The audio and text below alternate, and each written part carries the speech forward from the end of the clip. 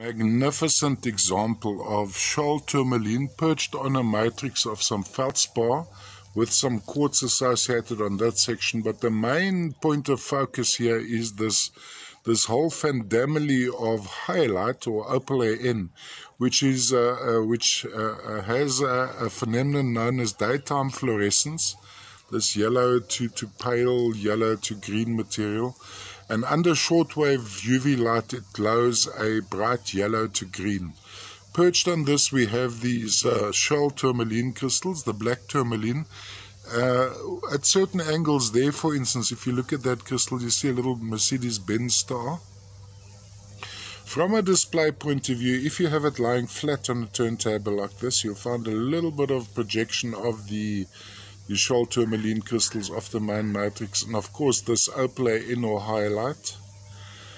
Looking from the top down, we'd have this effect. Hellishly difficult to photograph because it's immensely bling bling, as you can see here, like nature's Swarovski black version of there we go, look at that. And then when we turn it over, so if you have it standing on a turntable like this with these glowing embers on top under shortwave UV light, this is one of those which looks appealing as is, and under shortwave UV light it's like this glowing ember.